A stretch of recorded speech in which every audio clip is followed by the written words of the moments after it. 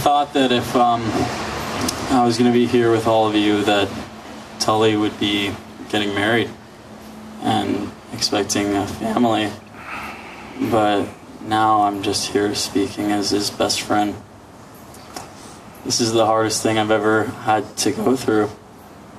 I have a 2.5-year-old beautiful daughter that Tully loved like his own.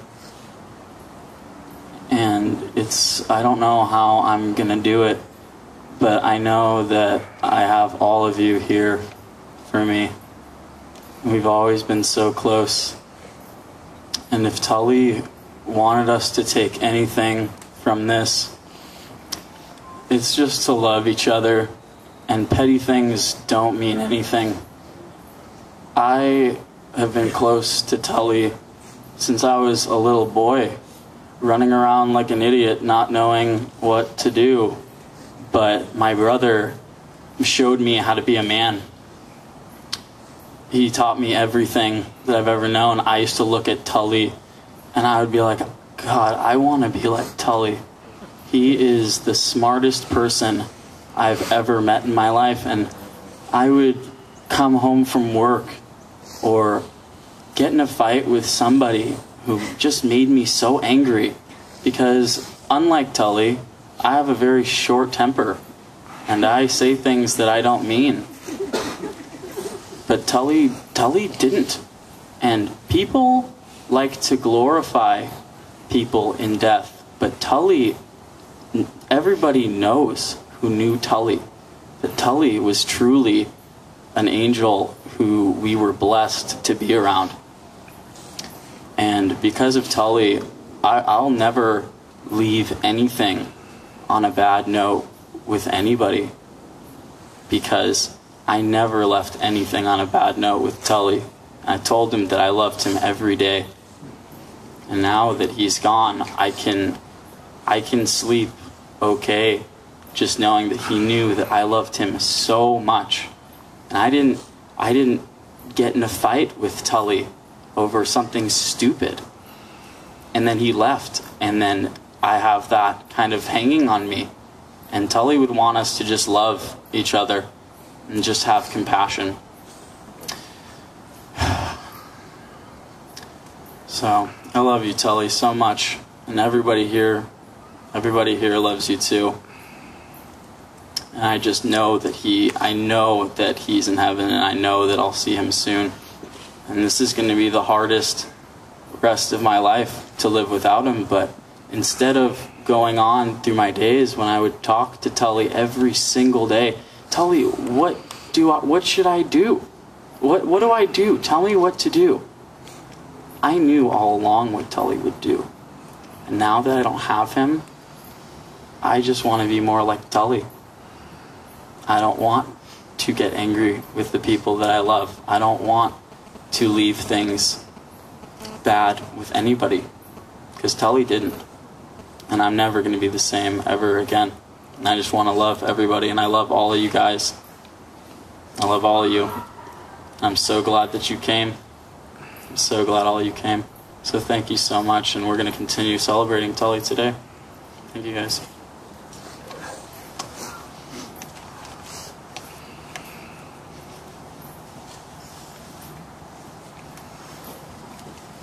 I'm Tully's uncle, and I'm also a priest, Father Gary. So he'd call me Uncle Father Gary over the years. I'm also his godfather. He's my godson. And it's difficult to mourn the loss of family. And as a Catholic priest, having officiated at several thousand deaths, some of them untimely, I always want to leave a message of hope. In our Judeo-Christian background here among our family, in the Book of Wisdom, there are some words I would like to leave you with today. In that book, in the Book of Wisdom, it states that the souls of the just are in the hands of God, and no torment touches them. They seemed in the view of the foolish to be dead, and their passing away was thought an affliction, and their going forth from us utter destruction. But they are at peace. Chastised a little, they will be greatly blessed, because God tried them and he found them worthy of himself. For the elect, they shall judge nations and rule over peoples, and the Lord shall be their king forever. And those who trust in the Lord will understand truth, and the faithful will abide with him in love, because grace and mercy are with his holy ones, and his care is with his elect. Those are words from the Old Testament that we all share, and I find great comfort and solace in that. It's helped me through knowing that Tully's struggle is over. I cannot understand what he went through. Most of us cannot. From a peaceful, loving soul, I find comfort that he is in God's hands. He is at peace. No torment touches him. He wants us to celebrate that tonight. He is at peace. I can envision him there with his grandmother and grandfather and those who've gone before him. Tully, Rosalie, all family members. I'm not going to start because I can't stop, because as many have gone before us. And we do know that one day we are all going to be reunited. We are among God's elect, and God's grace and God's mercy are with his holy ones. God's grace is with Tully, and I find great peace and comfort in that. And Tully's celebrating now, and he wanted us to celebrate. I'm not wearing my Roman Catholic priest garb tonight, and I'm going to put on this because I'm doing this for you, Tully. I don't know where this shirt came from, but it came to me.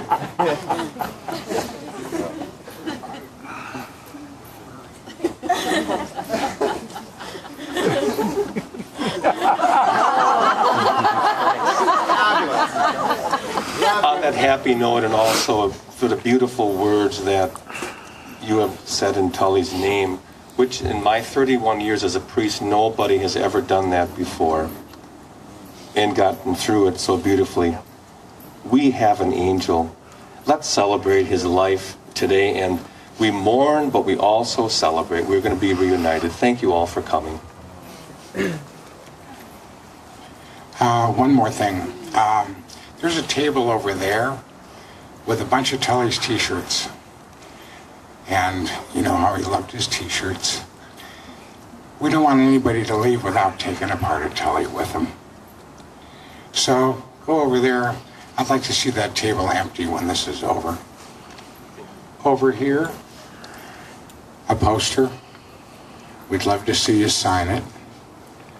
That's our memento. Over here, this is a microphone. This is an open mic. Not like they have at the clubs where some guy who can't play gets up. But if any of you have anything you want to say, a memory, a statement, whatever you want. I know there are a number of you that are going to play some songs. We'll get that going right away. Mainstream Scare is going to play. That'll be a little later after we've warmed the neighbors up. But this is an open mic. I want all of you who feel the need to express yourselves to feel free to come to this microphone and say whatever you want to say. Food's coming soon. Refreshments. Thank you all for being here.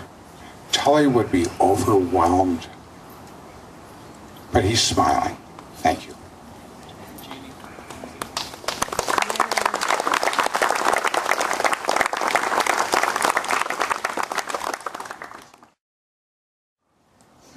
This is a letter my older daughter wrote for Tully, and she and my younger daughter, we lived one house away from them. We lived one house away from them for many years, and they played every day. Dear Tully, growing up with you on Babcock Avenue was the greatest gift. Those childhood years were a slice of paradise. We never talked about what made us feel hurt or sad, because being around each other and Kate, Colin, and Taylor took all the upset away. I remember running over to your porch first thing in the morning. There was so much playing that had to be done, and we were out there until it was too dark to see. So many years of mischief and fun. Your mom never had any lemons on her tree, because we stole them all trying to make lemonade. I remember you walking around with Knots of the cat on your shoulders. I think of you and those slippers that look like bear paws. I ain't got no shoes, just my bare feet, you'd say, and we'd all roar laughing.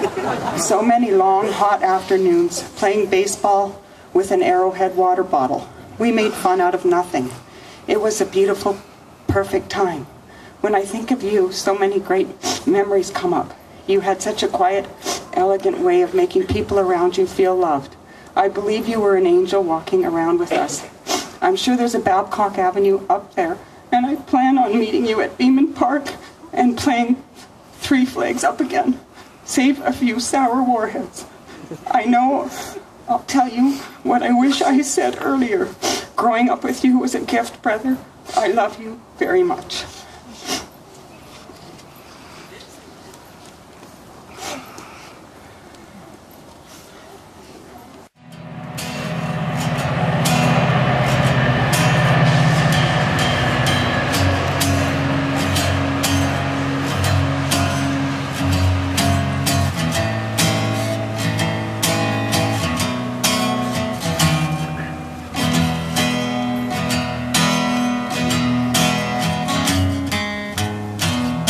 The way that you blush when you're nervous is your ability to make me earnest.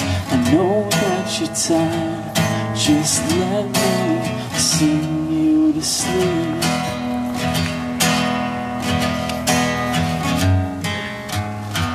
It's about how you laugh out of pity. Let's be honest, I'm not really that funny. I know that you're tired, just let me sing you to sleep.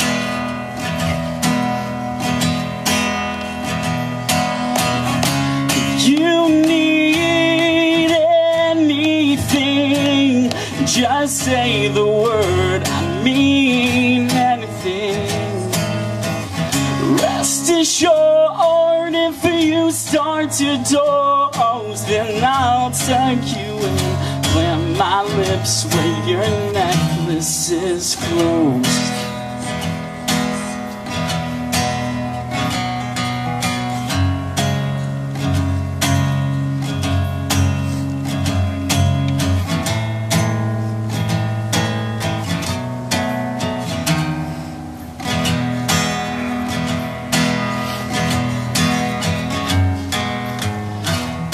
Those pills that you don't need to take, medicating perfection, now that's a mistake.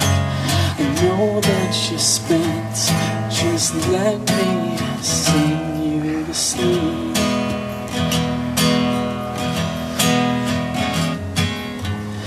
It's your finger, how I'm wrapped around it. It's your grace, and now it keeps me grounded. I know that you're weak, just let me sing you to sleep.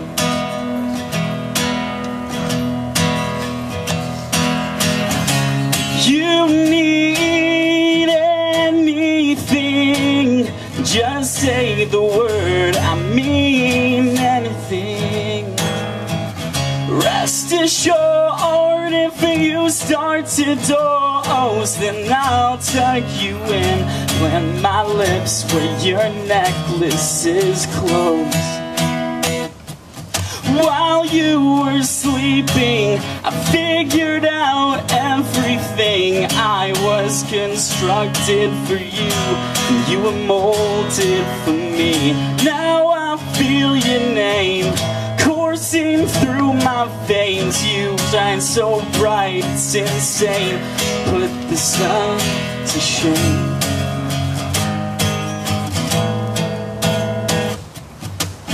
If you need anything, just say the word, I mean anything.